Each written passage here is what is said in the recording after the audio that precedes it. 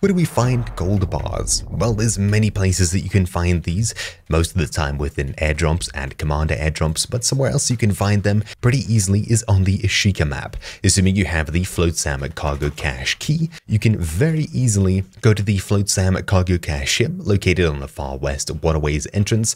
Swimming down, you'll find this box here.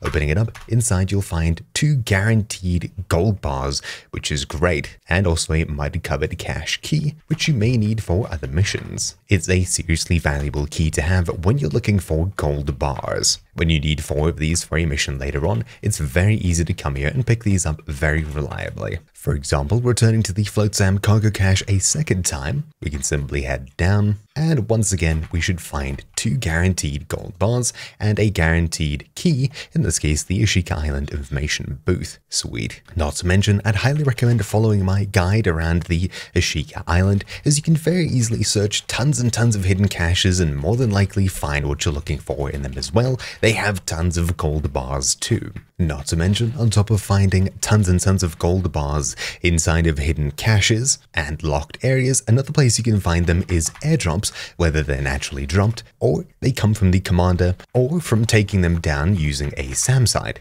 There's tons of ways that you can get your hands on these. Now, just a quick tip for collecting even more gold bars. You can find them on any map, usually behind any kind of locked room, but Ashika is a really good place to come to with keys because everything's so close together, but of course, so are the players. A couple good keys that if you find you should definitely keep, as they pretty much always have gold bars inside of them, are the waterlogged bag, mud-covered cache, beach house attendants, and of course the Float Sam cargo cache, which we've done for most of this mission already.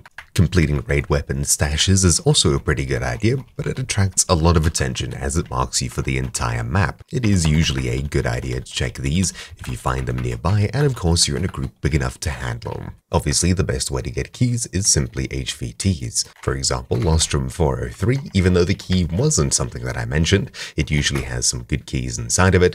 Another key location that's probably worthwhile checking, on Vondel for example, would be the mayor's briefcase, assuming you have that key. It's a pretty common spawn, and it usually has a guaranteed gold bar inside of it. And there we go, extracting with the last gold bar we need.